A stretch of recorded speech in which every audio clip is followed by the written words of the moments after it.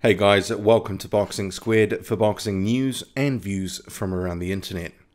So I just wanted to pick up again the quandary the WBA faces in trying to satisfy multiple parties in relation to its Super Champion belt. That's of course the one that Anthony Joshua holds after winning it in April against Vladimir Klitschko. It had been vacant until that point. As we know, Team Joshua has been ordered to make a fight with the WBA mandatory Luis Ortiz and also IBF mandatory Kubrat Pulev. And the clock is winding down on that. Less than 2 weeks to go now. So something's got to give, right? At the end of this video, I'll give an alternative narrative which I think could be at play here. But first, there were two articles that I read online, and that highlighted some of the thorny issues which the WBA is grappling with. And they're sort of alternative ends of the spectrum here. Unrelated things, but kind of connected. And from some of the vibes that the WBA is giving off in one of these articles, it probably explains why Eddie Hearn is so confident that Joshua will make his first defense of the belt against his IBF mandatory Kubrat Pulev in a few months. Okay, the first article that I read, and actually you've probably seen this all over the place actually, in various forms. So, Vladimir Klitschko, he is on record as saying he could have made $20 million from a rematch with Joshua. So if that's the case, the purse would have been the thick end of about $40 million or so. So round out the promotion costs and all the revenue streams, and we are talking a massive, massive amount of money. Given the WBA as a sanctioning body clips the ticket on the way through, Joshua being its champion, it makes a lot of dollars and cents in terms of money for them. You see what I did there? And by extension, it's free promotion for them too. Having a popular heavyweight champ extends Joshua's glow to the WBA. Let's face it, everyone loves a winner. And right now, AJ is in that period of his career, and remember Mike Tyson and others, they've been through this, where they were like Midas. Everything that he's been involved in is turning to gold. Those involved in his career, including himself, they are making a huge amount of money, and they won't want that gravy train to end. For the WBA, it's a two-way street in that respect. The carrot it dangles Joshua's way, and Team Joshua's way, is a very sought-after belt. So for Joshua, more belts, more prestige, bring in more casual fans, more on the line. So the second but very different type of article was a brief piece posted on fightnews.com. I'd seen it a few days ago, but the Klitschko comments, when sort of paired with this brief piece, just made it clear to me how difficult a choice/decision the WBA really has to make. Because this fightnews.com piece is so brief, I'll quote it in its entirety. Gilberto Jesus Mendoza, president of the World Boxing Association, today reiterated the WBA's heavyweight resolution for the mandatory fight between Anthony Joshua and Luis Ortiz. With Joshua having mandatories due for two separate organizations, Mendoza added that he is in conversation with the International Boxing Federation for the mandatory fights to take place without affecting the boxers. In addition, he repeated the WBA will continue eliminating titles to arrive at a single champion. There's two things that I found very, very interesting about that little story from fightnews.com, and things that are also problematic for the WBA in its current stance. So we have Luis Ortiz, the mandatory challenger. He's threatening to take court action if he doesn't get his shot next. The WBA clearly says it's trying to cut a deal with the IBF without affecting the boxers. So that indicates to me the WBA will crawl over broken glass to keep Joshua as its champion. So if Eddie Hearn has already said 30,000 times that Pulev is next, his IBF mandatory, no matter what, well, what sort of chance does Luis Ortiz stand being next, and what chance does Joshua stand of being stripped? Especially given what Mendoza is saying.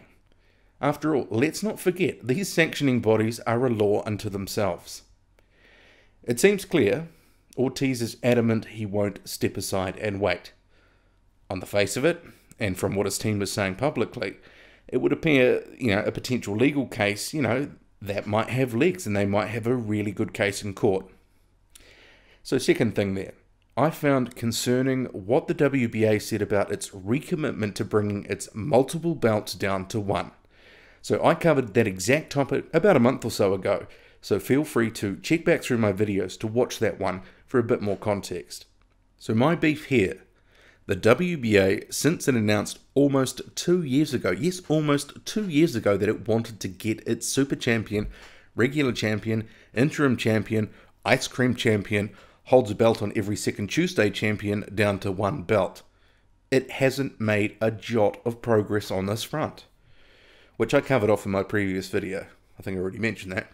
But anyway, besides trying to cut down all these belts that it's got down to one, it already has the added aggravation of Quandry. So they've got to satisfy him in giving him a title shot. And that's because of court action he took. So given all that, how is the WBA going to cut down to one belt and take into account all the machinations associated with that tricky situation, let alone do that at the same time it's got this Joshua belt situation to sort out? I mean, I say let's sort one problem at a time. Might be time to pause that belt simplification ambition, because let's face it, they are running on the treadmill and going nowhere with it. And consider this. Wouldn't it theoretically tie up some of the time of the Super Champion, and that's what Joshua is at the moment? So, if that is the case, who wants to see a potential fight of Joshua Quandry or Quandry Luis Ortiz? No one. No one. That's who. So recap. The WBA is fighting this Joshua belt situation on multiple fronts. Despite what it says, someone will be cut out of the picture. And my pick is it won't be Joshua. But then consider this. Luis Ortiz, I actually think he's probably boxing really smart inside and outside of the ring on this one. He knows he has a great case. If it goes to court, he would probably win. So I actually think he's probably setting up for 2 paydays. Despite what all these boxers say, at the end of the day, this is a business for them as well. They've got life after boxing to think about. What massive paydays has Luis Ortiz had? None. I'm sure he's getting by just fine. But he hasn't had these life-changing paydays that, say, a Joshua fight would bring. So ultimately, with this leverage that he has, with the potential court threats, he may be able to get a very decent step-aside fee. They may be able to negotiate something, and then he still gets Joshua next anyway. And what would he get from that? 5 million? 10 million? Who knows? Joshua is blowing up and getting bigger every single fight. While we have this Luis Ortiz and potential Deontay Wilder fight off to the other side, if Luis Ortiz is thinking about his career, and bear in mind, he's 38, he's not going to get any younger or any better. And if he loses, then that's probably him. He's probably not going to come back for that to get a massive payday from anyone else. And let's face it, the Ortiz-Wilder payday would be, what, a quarter of a third of what it would be for a Joshua fight? So I think he's probably being very smart over this thing. And he will probably, I mean, despite what they say, I mean, it could be all bluster, it could be all, they're putting up a good front, but really, they're just managing his career in a smart way to get the best financial result. After all, boxing is a business. Despite what us fans want to see as the big fights, often money trumps that. So it wouldn't surprise me if Luis Ortiz does end up rolling over in the next couple of weeks. He'll wait, get a shot next, get paid in the interim, and Bob's your uncle. We'll have to see. Okay, that's it from me. Hit like and subscribe. I'm out.